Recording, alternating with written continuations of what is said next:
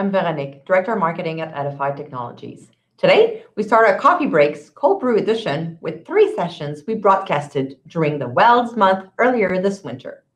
First, Charles Tremblay will discuss how to reveal fatigue cracks in structural welds using ACFM. Then, Fred Reverdy's French Coffee Break will be focused on weld inspection using TFM multigroup with Capture 3.2 and Gecko. Finally, my colleague Stuart Kenny in UK will show you how to use links to scan actual welds. If you have any questions or comments after watching this video, contact us at info@edify.com. Thank you.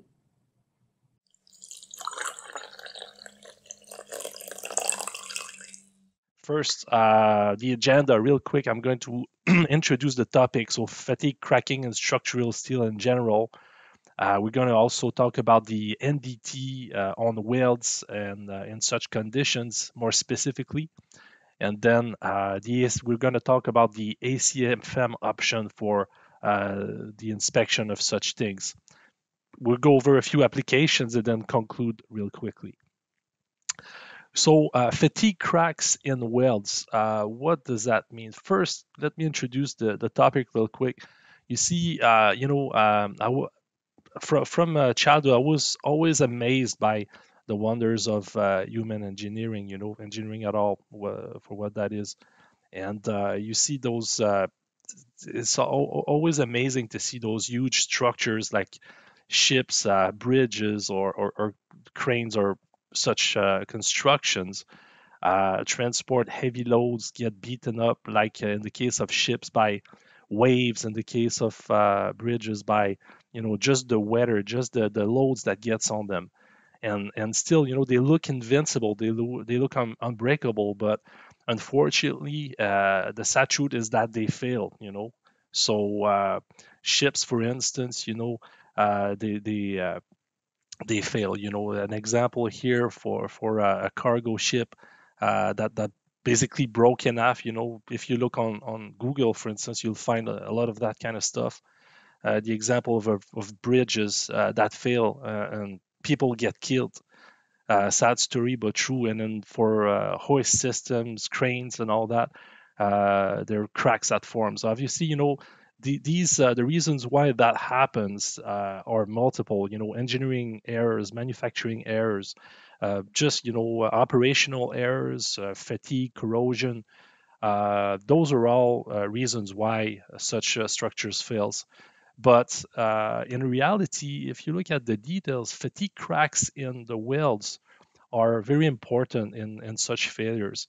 Actually, depending on the source, it's between 80 and 90% of the failures in welded engineering components that are caused by such fatigue cracks in welds. And happens on stationary equipment. We just saw the bridges, for instance, thermal cycling, variable loads. They're the reasons why it occurs. In such cases, obviously, they're a bit more predictable over time than mobile equipment. So mobile equipment gets unpredictable loads. We're talking about either, the example of the ship that we've seen already, or the cranes. They can get unpredictable loads, so therefore unpredictable fatigue failure, and they're a bit more critical because of that. And the main factors that influence fatigue cracks formation are, for instance, not limited to, but lack of fusion, also the shape of the weld and lack of penetration. So we see a lot because of welding failures or welding errors. Also, design flaws can provide sites for crack formation, which is also a big factor. Again, not uniquely. So how does that happen? Because you see those structures seems unbreakable. You knock on them, they just seem impossible to break. But the science behind fatigue cracks, a lot of you already know, but for some who don't, is really well known. Very well covered by science, and in short, in general, very quickly. There's different stages. Stage 1, which is the initiation, is basically forming from those imperfections we talked about. They start very, very small. There's another way with which they start as well, is with stress, obviously, there's plastic slip that occurs at the microstructural level in the material. So basically, surface grains will start to slip from one another, and this is how those micro cracks form. In this case right here, you see the crack is at about 10 micrometer, which is extremely small in that case. And the growth is quite slow at that level because the part still has a lot of its structural integrity. Uh, and then when you get to stage two, we're talking about growth.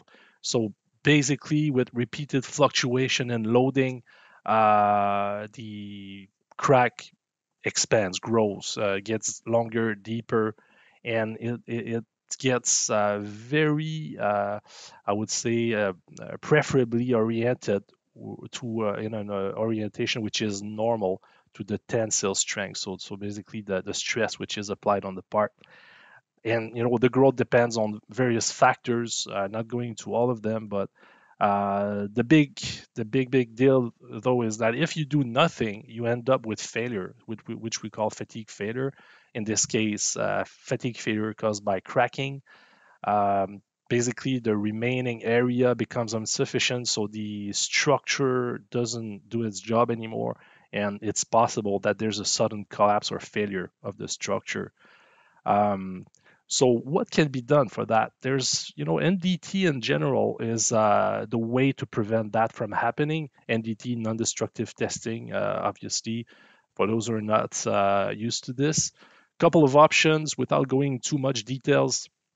Visual inspection can be used to see the cracks when it's possible. Radiography as well, which is a little bit like what you get with when you get the broken bones. Radiography is going to see through metal, see defects. There's also advanced UT ultrasonics, which is the industrial version of what you use to see, fetus in the womb. Magnetic particle testing and penetrant testing, which are kind of enhanced visual techniques to see cracks, which are revealed in the case of magnetic particle testing by the magnetic flow interacting with a liquid that you put on the surface, and also the electromagnetic technique. So ET in the past stood for adherence, but now it's a bit wider. So without going in all the details of what makes these inspection techniques good or bad, it depends on the condition, depends on a lot of things. Let's review what are the usual challenges in inspecting welds on structural elements like such. So in reality, most of those are built in complex and varied geometries. It's also usually coated, and rusty and dirty. In the cases you see there, they're usual existing cases, and they all feature such challenges. Very often, compared to some other industries, the welds are often very coarse and rough. So, they're not perfect welds, with a shape which is easy to deal with. Also, access sometimes can be very difficult. If you think, for instance, in a bridge, perhaps rope access or robotics deployment is necessary. And then the environmental constraints, which aren't to be neglected. Imagine inspectors being challenged with cold, rain, the weather, and all that. They don't. An inspector doesn't have all his mind concentrated on the inspection job in those conditions. So this is the reality of such inspections, right? Now, there's a key story I want to talk to you about is the story of offshore oil and gas structure. So if you look back in the 80s, they had fatigue crack issues, which is right in line with this topic right here. You see that just on the picture. These are structures that go underwater. They sustain heavy stress, and beating by the waves, by the elements, and all that. So yeah, they had issues. They had accidents back in the days, and the existing NDT methods back then left much to wish for. If you talk about the MPI, for instance, which is depicted here on the lower right hand, it requires extensive cleaning, coating removal, You don't get the crack depth sizing, which matters a lot in these structures. 25 millimeter wall thickness is very common, can get even thicker than that. So not knowing how deep crack extends is you're missing a lot of valuable information that cannot help you to define the remaining life, right? So also, some are pretty deep, requires ROV deployment. MPI could not be done that way. Also, eddy current testing back in the days, it was pretty manualized. That application requires underwater fitness. So the inspection is done by ROVs or divers, depending on how deep. And it was basically too sensitive for underwater deployment. The conditions are pretty difficult. Scanning cannot be perfect. Welds are rough, so you end up getting overcalls. It's like you see more noise than actual flaws that matters. And also depth sizing is not really reliable and basically too limited for this application, which requires, I would say, deeper crack assessment, right? And then also, very interestingly, ACPD, which is now a completely forgotten technique, was pretty good at sizing, the length and the depth, but it required to be on bare metal. So a lot of additional work required to get to that bare metal made it very difficult to apply underwater. So in response to that, the big oil and gas companies back in the days kind of funded the development of a new solution, which is called ACFM for alternating current field measurement.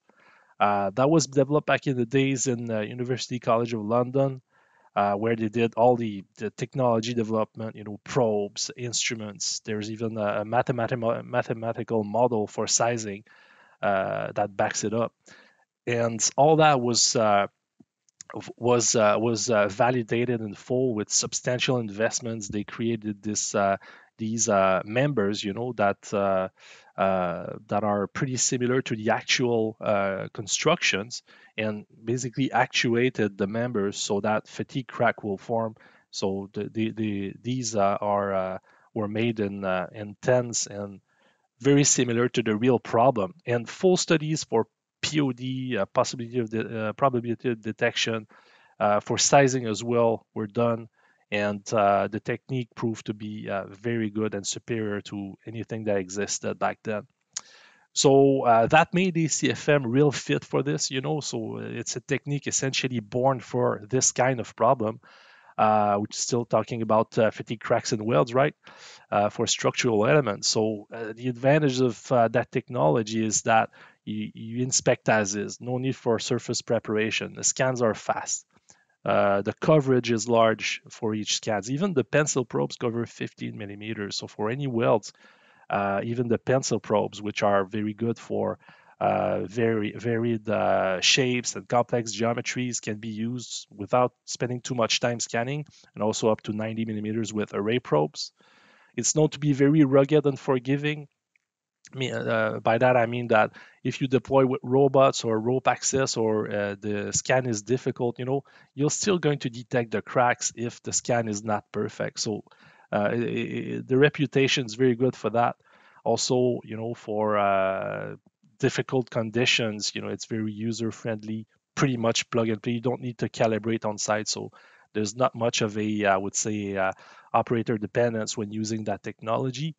And also the sizing capability is critical for the remedy. So if you can repair or not, you'll see it with sizing, and all the other good stuff, like all the proven reliability and POD for that technique was done through several trials, several studies, and also it's in most regulatory bodies. You see them on the right. Good mix of everything offshore, maritime, and also topside, which means everything else like bridges or whatever. And then versus, when you come, we very often compare this with MPI, and the benefits of modern technology with modern software is you get inspection, planning, reporting, and the data is auditable for historical management, for instance. couple of applications, real life applications. Let's start with tank car inspection with ACFM.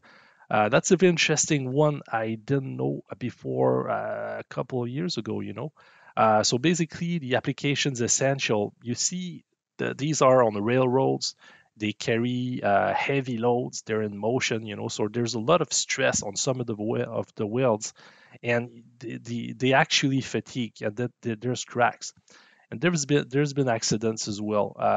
Most people don't not aware of those things, but there spills of dangerous cargo occurs and occurred in the past as well. So it's a big deal for everybody, for the operating companies, for the government, for the people. Essentially, there's fines associated with that. The company is bound to some social responsibilities, reputation, and the fines, the maximum fines usually apply for that. The main technique used right now is MPI, and it's not ideal really. I've been close to that case, and if you consider that just in North America, there's more than 130,000 of these that require inspection roughly each 10 year. That's a lot of welds to inspect. That's a lot of welds to make sure they're fit for duty, right? And that is inspection. That inspection is code covered as well. I'm not going to go into details for that. Another thing to consider is, to use ACFM in lieu of MPI for this. We've worked on this for past couple of years. And if you consider that MPI requires grid blasting and a recall, that's about 6 hours worth of work. They usually do two of these tank cars in parallel, and that way they can do 8 tank cars per day. With ACFM, roughly 1 to 2 hours per tank cars. So the cost saving are quite substantial. One inspection is roughly 6,000 USD. So if you consider the 8 tank cars per day, that's $36,000 saved per day to make sure everything's okay, right? The other benefits, obviously, it's the ACFM is field proven. We've done a lot of field trial, comparative trials on actual tank cars, and the improvement in reliability, POD, or probability detection, is very, very important. And the fact that you don't need paper anymore, it's all organized data with the inspection records available for all to see. The depth sizing as well, it helps in the repair process.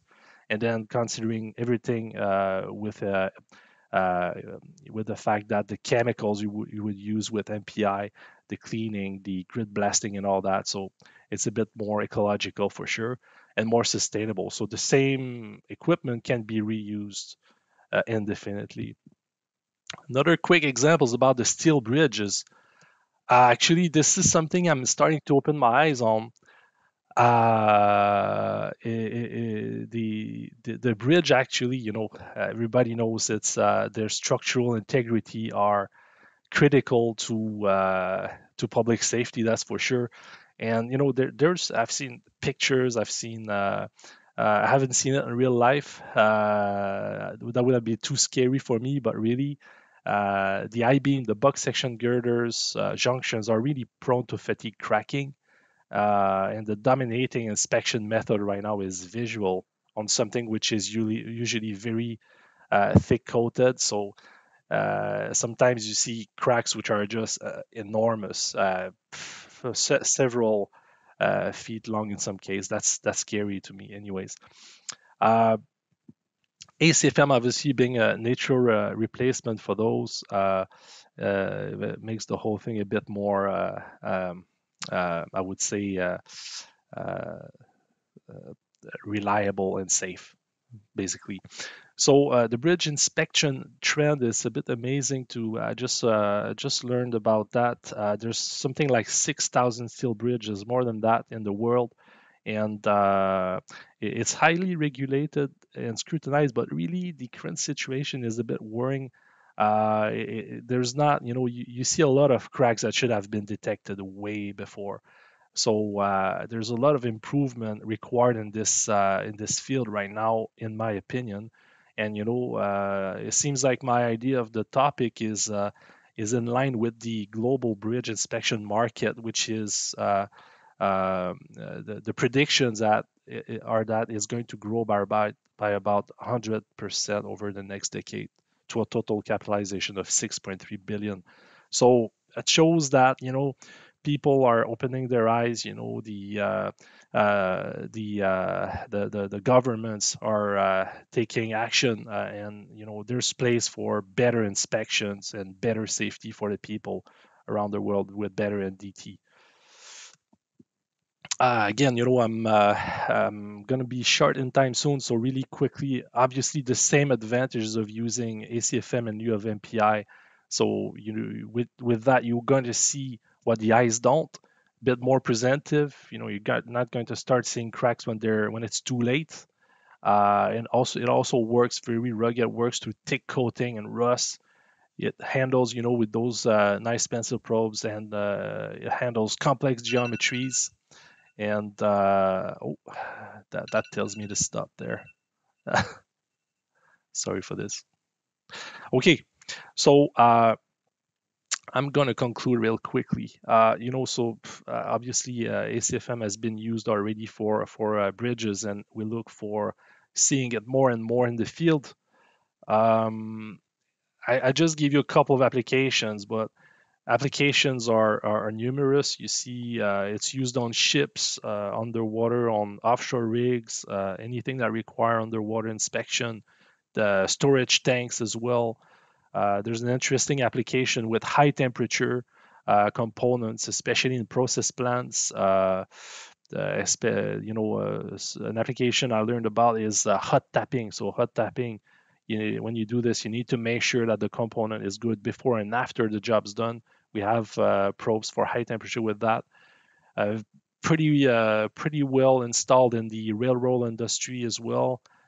Used in theme parks as well. Disney World is a ACFM user, just for your information.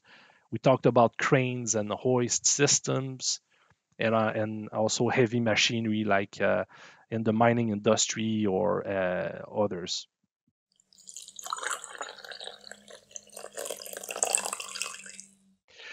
Donc là, à l'écran, je partage mon écran du Gecko.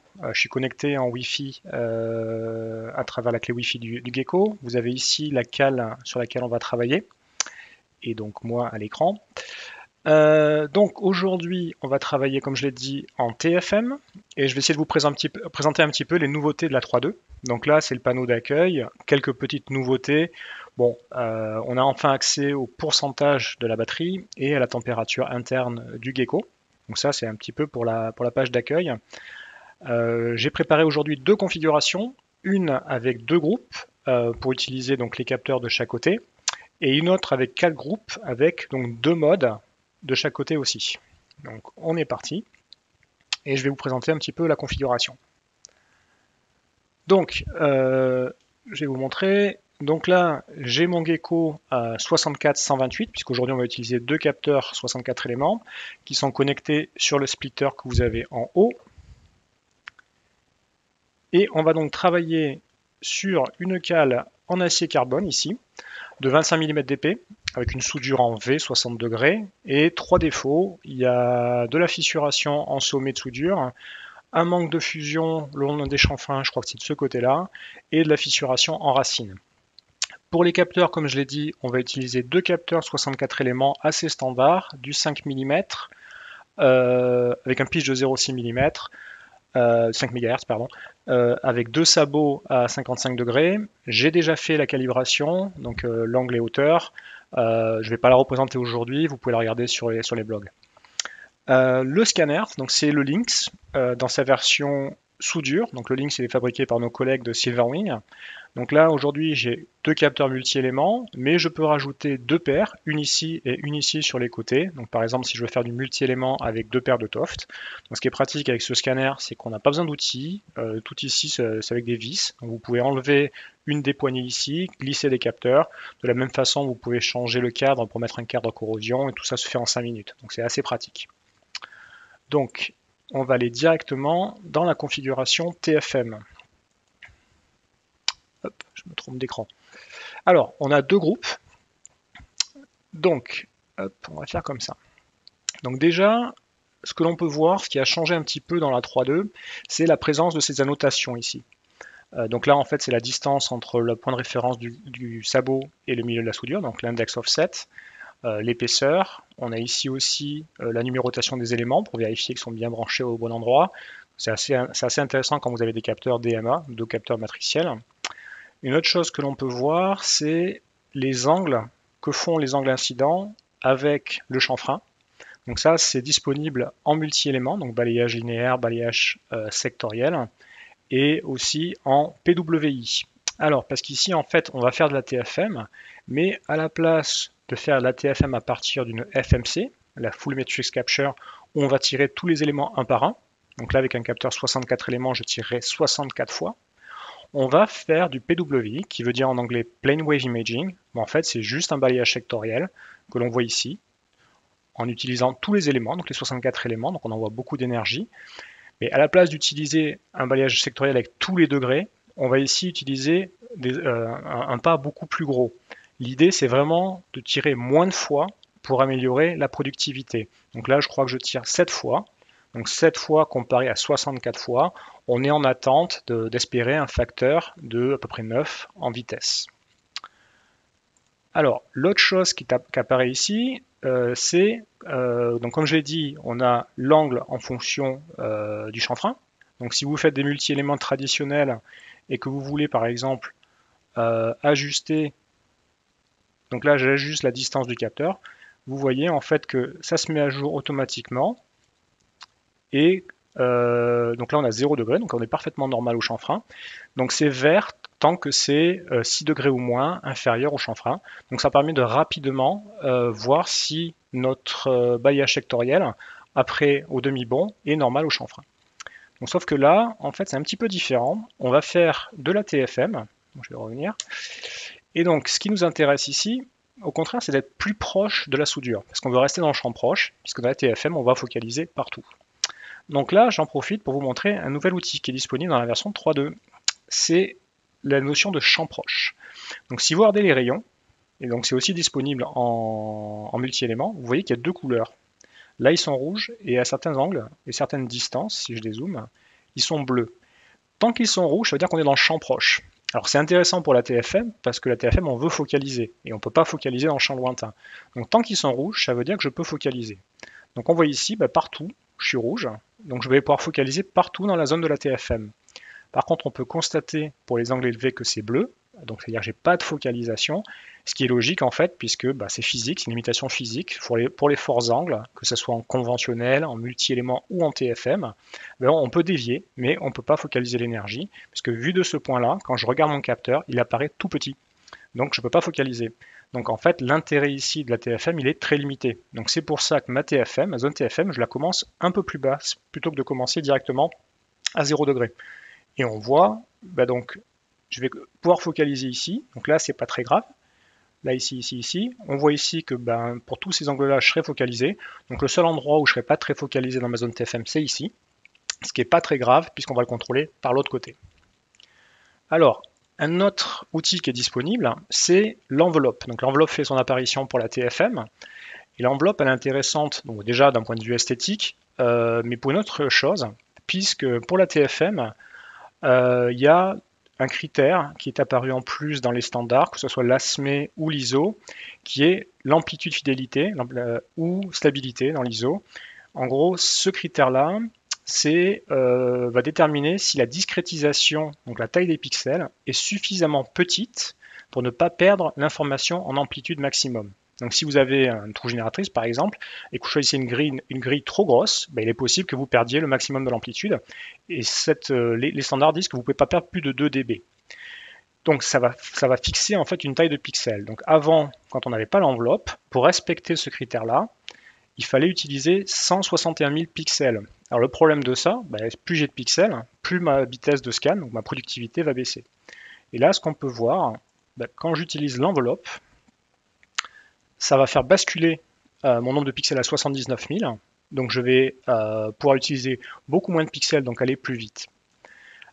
Quelque chose qui est aussi intéressant dans cette version-là, et donc on va dire ça se combine un petit peu à ce que je viens de dire, c'est que pour toutes les images TFM, donc pour chaque groupe, hein, quand on a 93 000 pixels ou moins, dans la version 3.2, on a amélioré le calcul d'un facteur 60%. Donc quand on combine l'enveloppe et ça, donc ça nous permet en fait d'aller beaucoup plus vite.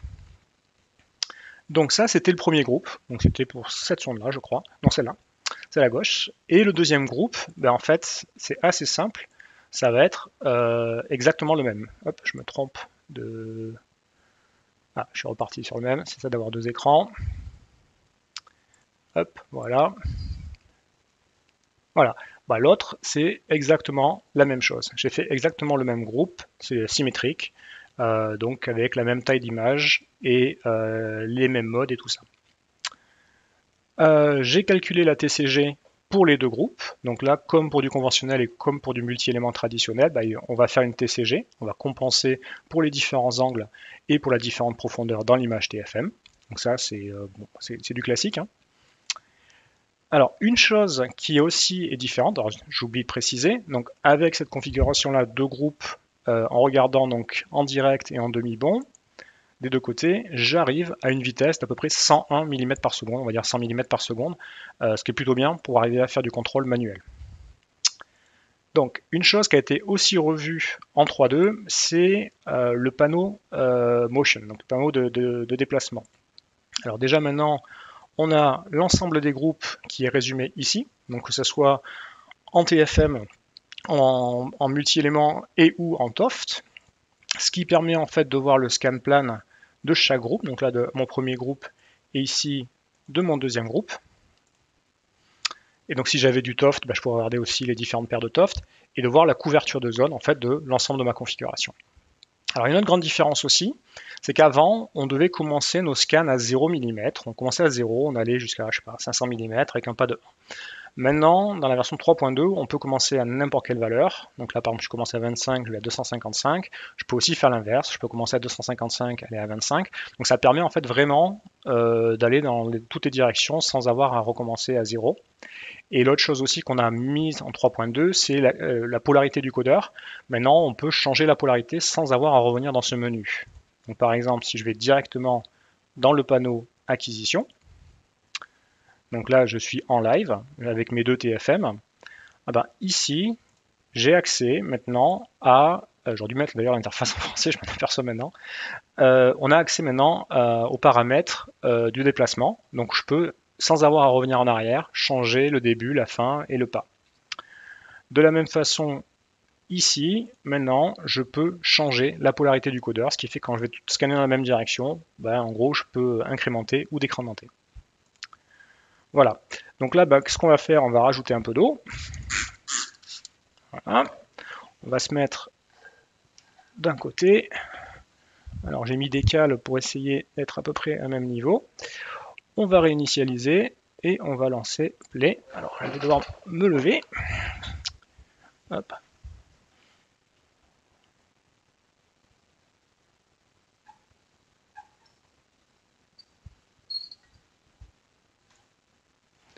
Voilà, donc j'ai fait mon scan. Oups, je suis en train de taper. Donc là, j'ai bien acquis 100% de mes données. Donc je vais pouvoir sauver et analyser.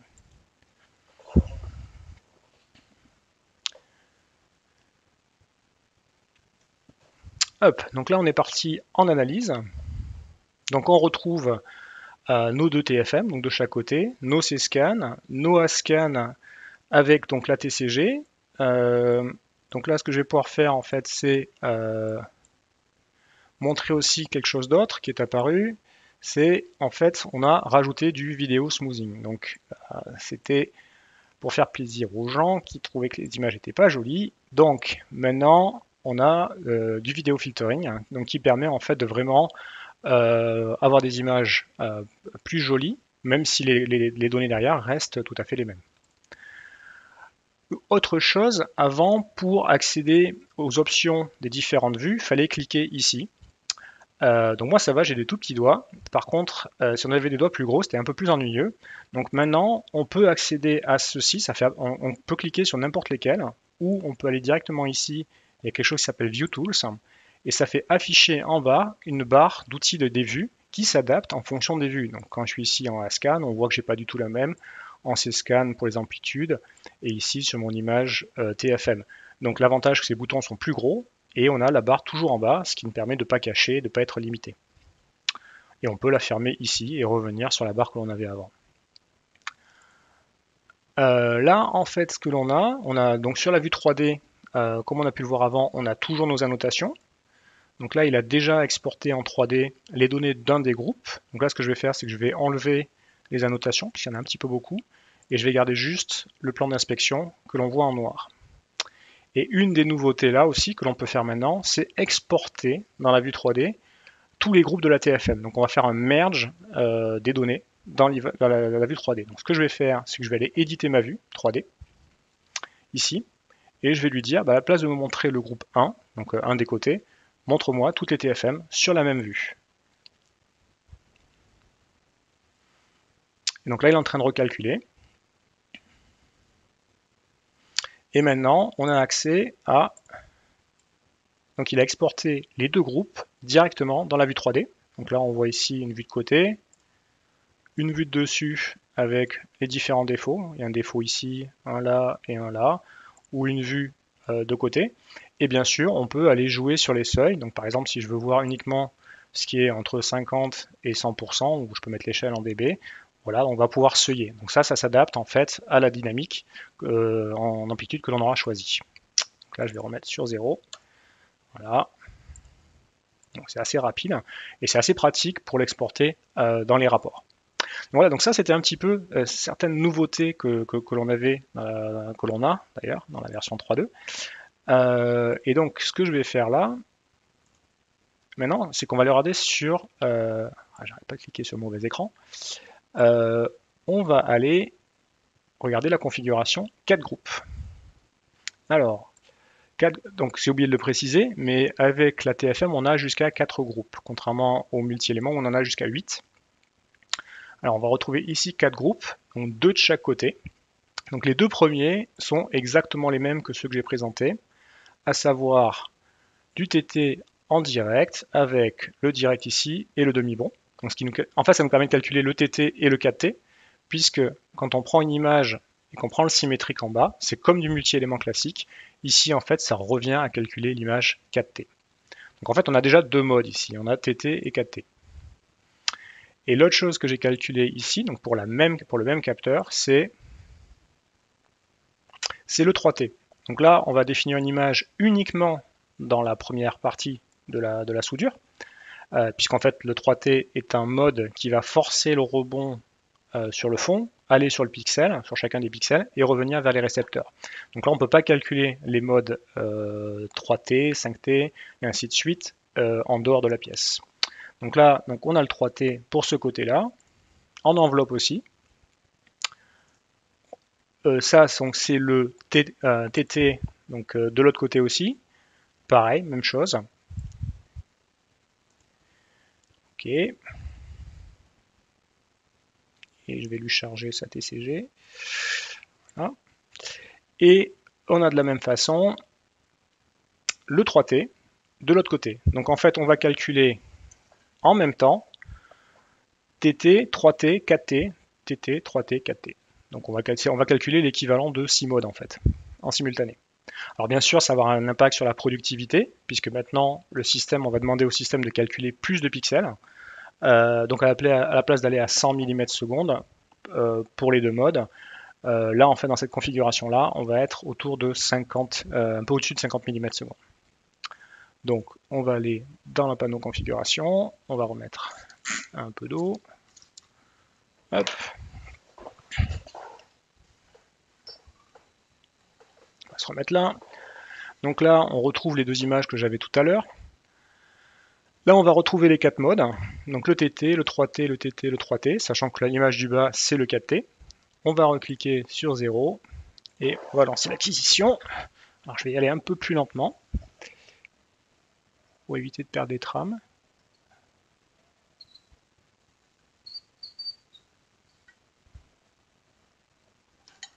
Voilà. Tac. Et on va aller encore en analyse. Alors, encore une fois, mauvais écran. Hop, décidément.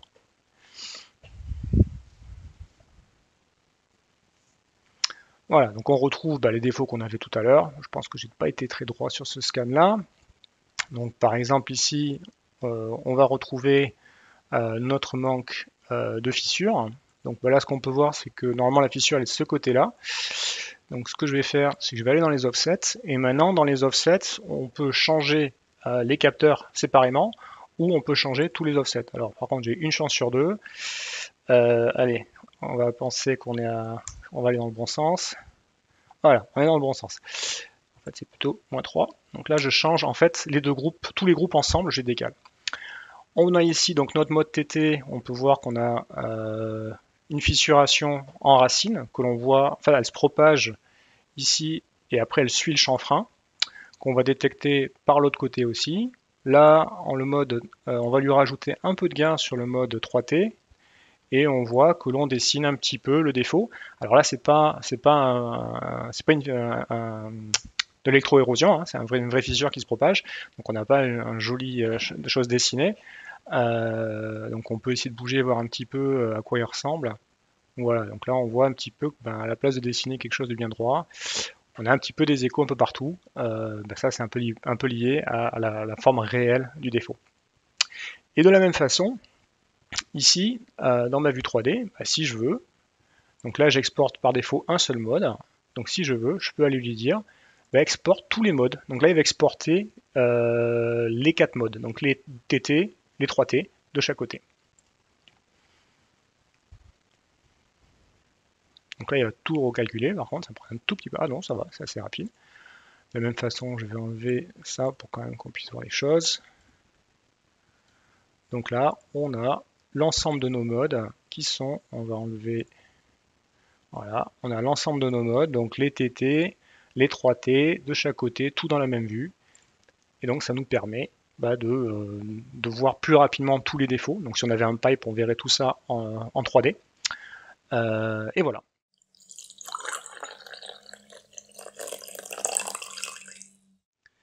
So the contents of the presentation, just a short introduction, the overview of the Lynx scanner and the Lynx scanner family, introduction to the axial attachment, as I mentioned, and being quite a short presentation today, we've got a short live demo of 3 configurations that the Lynx scanner can be used in. So Silverwing is Centre of Excellence is based in Swansea in South Wales. The sort of product portfolio that we've got at Silverwing are split into 2 categories. Magnetic flux leakage, or MFL. We've got 3 main products in that, with the FloorMap X being our flagship product at Silverwing, PipeScan HD and HandScan. And we've also got an integrated UT solutions section to the business. And within this category, we've got the RMS, which is an automated corrosion mapping scanner. We've got the Scorpion 2, which is a robotic scanner for UT collection on tanks. The Lynx scanner, of course, which we're going to talk about today. And also the R-Scan Array, which is a handheld manual corrosion mapping scanner. So introducing the Lynx, for those who haven't seen it, the Lynx is a relatively low cost but high spec phased array Toft corrosion mapping and weld inspection solution. We like to think of it as the Swiss Army knife of UT scanners. The reason being it has got great versatility. So we were really keen for our customers to buy into this family, the Lynx family of scanners, and to be able to cover multiple functionality with the same system. We didn't want to go down the approach with one scanner for one solution. We wanted a family of scanners to cover a range of advanced ultrasonic methods. We believe it's a very robust system. It's been designed for rope access, drop tests to be able to make sure that it's robust in aggressive environments. It's very stable. It's a dual bar arrangement on the scanner, as opposed to a single bar passing through the tractors. We've got a dual bar arrangement, which really does help with stability when you're considering scanning and probe placement. It's IP66 rated for waterproof. It comes with a contactless encoder. Again, very robust, doesn't get damaged with impact. Quite importantly, it's got integrated electronics, so the operator doesn't need to touch the instrument when they're scanning. Both in weld inspection and in corrosion mapping mode, the integrated electronics do different features, which I'll explain a little bit more about. But the whole idea is to avoid operators needing to interact with the instrument, the phased array instrument itself, and being able to do all those commands through the scanner. And lastly, as an overall, within corrosion mapping mode, it's extremely low profile. This was a quite important design feature for corrosion mapping, considering pipe work when it's heavily congested, when there's two pipes close to each other. The scanner can operate in between those small spaces. So some of the main features of the main body of the links. We'll start with easy to hold handles, designed for maximum grip, but also considering that clearance that I just mentioned. So you've got a really good area to be able to grip to the scanner, but we're not eating into that circumferential clearance that's needed when you've got congested pipe work. We've got encoder strain reliefs. We know from experience that the encoders go down regularly, so we've got integrated encoder strain relief to protect the cables. Very strong magnets, important for safety purposes, of course, but also helps with that stability and the ease of scanning when you've got a strong magnetic tractors. Everything is toolless, including the tool posts. So they're what we regard as quick release. So if you want to add tools to the main frame, or tool posts to the main frame, or if you want to adjust the standoff positions of the tool post, then it's all quick release, and they slide quite nicely along the main frame there. We've got integrated buttons, as I mentioned. So if you're considering weld inspection, phased array and TOFT, then the button will start and stop the scan and also pause the scan. So that allows operators to be able to perform the inspection straight from the cradle itself, straight from the scanner itself, stop the scan and then save it on the instrument again without having to touch the phased array system. But also when you're operating in corrosion mapping mode, you've got an additional feature with the electronics, which allows you to automatically stitch data sets together. So as you're incrementing your collection, the button on the system will do that for you. We've got dual brake mechanism designed to hold the scanner in place. Again, important for safety, particularly thinking of rope access. But even more useful is operationally. If you want to reset your probes, if you want to check your coupling channels, you can use the braking system. The system locks in place, and you can do all those checks without the worry of the system falling off. And as I mentioned, integrated encoder, purposely designed, different to some of the other encoders that are on the market. It's contactless. It takes its information from the wheels themselves as opposed to being in contact with the surface. And this really does help reliability with the impact of taking the scanner on and off a component.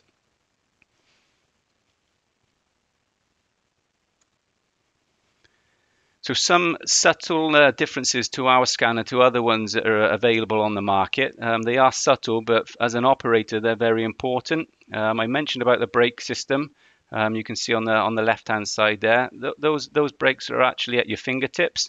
Very important. You can keep your hands on the tractor units, on the handles there, and without having to try and hold the scanner with one hand and lock the brakes into position. They're all available at your fingertips. So hold the scanner in position on the grips, and you can clip that brake into place, and then do your changes to the standoff or whatever you need to check. I mentioned about the dual bar arrangement. This gives the stability, but also allows the tool post and the tractors to slide to different locations. So in a sort of standard weld inspection where you've got good access to both sides, then you can comfortably put the tractors either side of the weld. But we know from experience on site that not all welds are like that. We've got elbow supports, we've got trunnion welds where you've only got access to one side of a straight pipe. So very easily you can slide the tractors into position to be able to suit the configuration that you're testing.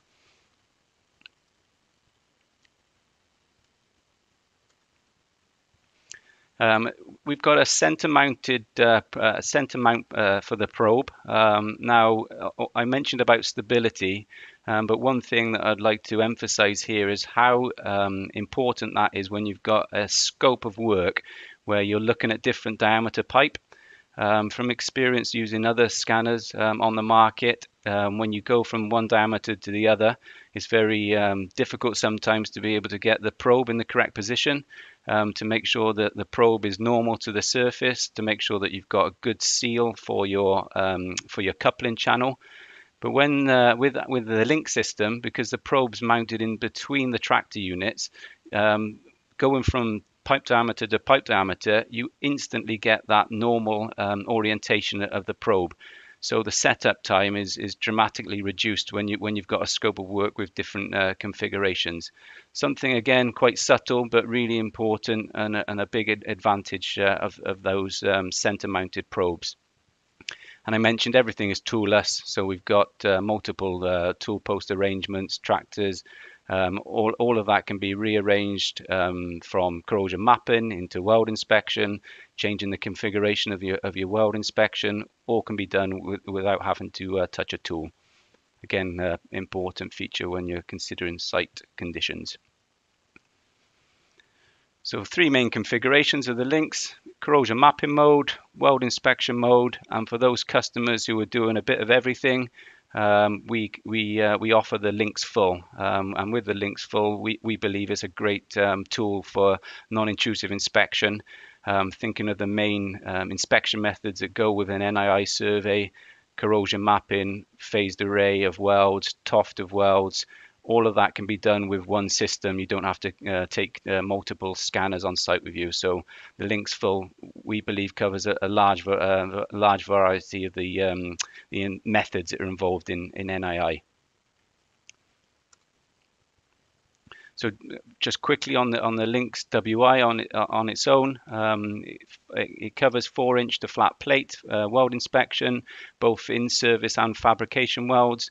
Very popular for pressure vessel inspection, for in-service methods. As I mentioned, great versatility with the scanner. So if you have got pipe to elbow, pipe to feature, straight pipe to straight pipe, very easy to change the orientation of the tractor units and the tool post to cover a variety of different welds there. As standard, it comes with 4 tool posts with a typical configuration of 2 phased array in the center and 2 toft on the outside. But we do offer it as a 6 probe arrangement as well. Sometimes if you've got heavy wall welds or very stringent criteria for inspection, then the requirement for an additional set of toft probes is needed. If you want to focus at different depths in the weld, then you have got that option with the 6 probe arrangement. Different arm lengths, again depending on your weld configuration, and these again toolless, can be swapped in and out. And the last one, as I mentioned, when used in conjunction with the Edified Technologies phased array units, the Mantis and Gecko, you've got fully integrated control on board the tractor unit, and in weld inspection it allows you to start and stop your scan. In corrosion mapping mode, you've got an extended toolbar, allows up to 500 mil of coverage. Phased array corrosion mapping is very popular for vessel shell inspection, storage tanks, used quite extensively in the marine industry, and ship decks as well is becoming quite popular with this method, mostly because it's very portable. Battery operated, you get fully automated, fully encoded high resolution data sets, all through a portable battery operated system. One nice feature that we've added to the links corrosion mapping links is a portable sight bag. Again, using our experience from inspections on site, it's very difficult with those large pelly cases to carry a scanner to difficult locations. So as a standard, we offer a sight bag to help moving around site.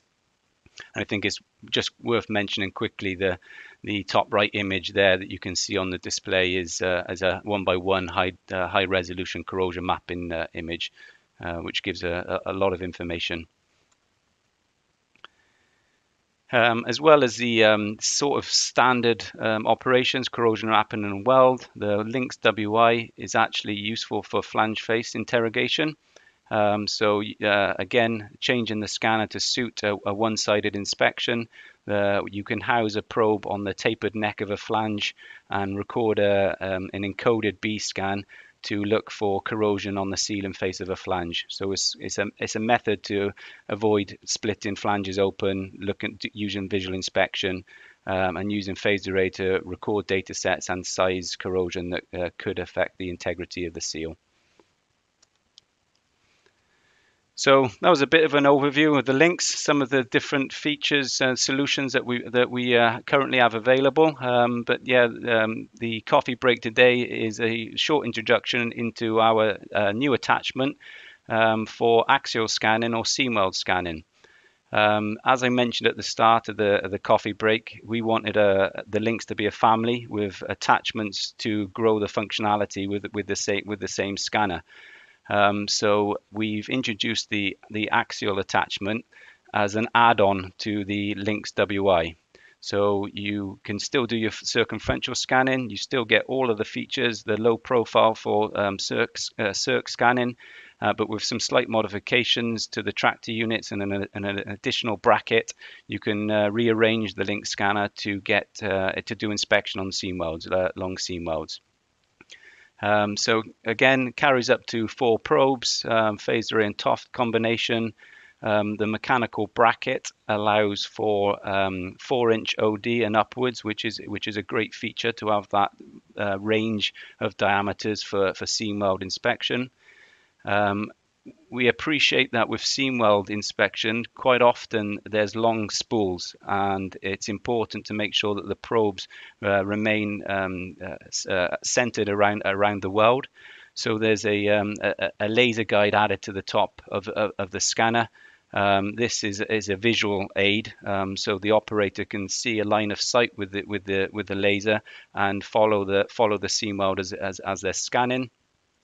It's worth mentioning, but I won't go into too much detail, but our capture software with the M2M instrumentation has got a compensation factor for seam weld. So if you tell it the wall thickness and the diameter, the capture software is able to compensate for the curvature issues that are different if you're scanning circumferentially or on a flat plate. And again, everything is toolless. So going from circumferential weld inspection to axial inspection, you change the bracket around and you can do that all without any tools. I know this was a short break and I only had 15 minutes, but I've got one more slide and then I'm going to give you a quick demo of the features. So this is it. All those customers who have already bought into the Links family, if they've got Links weld inspection, they can buy this bracket as an accessory, and instantly they've got the option to be able to do seam welds. If customers haven't already bought into the Links family, they can buy the Links WI with the axial bracket, and they get that again. They get that the dual functionality. So it's a ratchet adjustment lever. So it's a mechanical grip that allows you to change from through the diameters. So the operator will control the ratchet, set the tractors to the diameter that they want to test, and away they go. As I mentioned, it's an accessory, but it does come with its dedicated case. So if you're buying into it, you've already got the links. You will get a dedicated case for the axial attachment, but that will fit into your sight bag that I mentioned earlier. So that's a very quick overview of the Lynx family, the introduction to the axial scanner. I'm just going to flip over to the other camera to give you a couple of demos of the three main functionalities.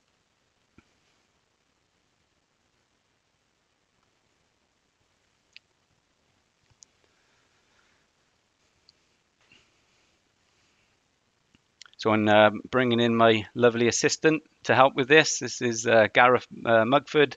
You can see his hands. He's the product manager, the brains behind this scanner, and also managing the additions that we're bringing out at the moment. So Gareth's currently operating the Lynx in the sort of the standard configuration as we see it, the circumferential weld scanner. At the moment, he's got the brakes on, so he can adjust the probes, make sure that they're center to the weld.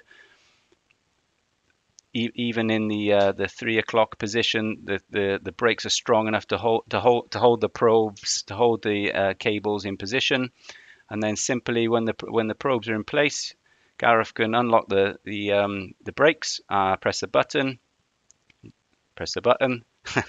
and then scan. So again, probably the most standard configuration. The most most of our customers are going for this one. Again, with the 4-post arrangement, the 2-phase array and the 2 Toft. But few customers are buying the full system as well. So you can see if Gareth comes around the pipe now.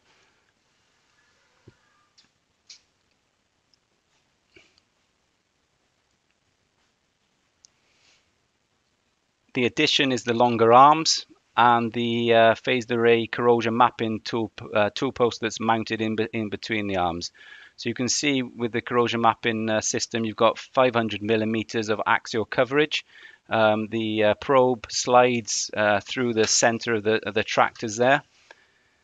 There's pivot pins across the length of the arms that allows you to click the probe in position when you're pulling your circumferential scan. And when you've completed your circ scan, then you pull the scanner back. Each time you're doing that, if Gareth can just show you the button press. So this is what I mean about data stitching. So just a little bit of an explanation. I know I'm already over time. I'm sorry about that. But the phased array probe covers about 50 millimeters with each pass. So every time Gareth's doing a circumferential pass, we're collecting a band of 50 millimeters. Then Gareth will move the probe across the increments on the bar, press the button, and then the next 50 millimeters will be automatically stitched. So you get a full coverage and a fully stitched C-scan at the end of it. And again, the brakes will lock in position. And Gareth can move on to finally. You'll see the familiarity of the tractor units. The tractor units that are on the corrosion mapping and the weld inspection are now taken off the rail bar there, and they're added to the axial bracket, which I showed in the presentation. The axial bracket is manipulated to set the tractors at an angle depending on the pipe diameter. The lighting isn't fantastic in here, but I think you can just about see the laser guide traveling across the seam weld. Yep, that's good.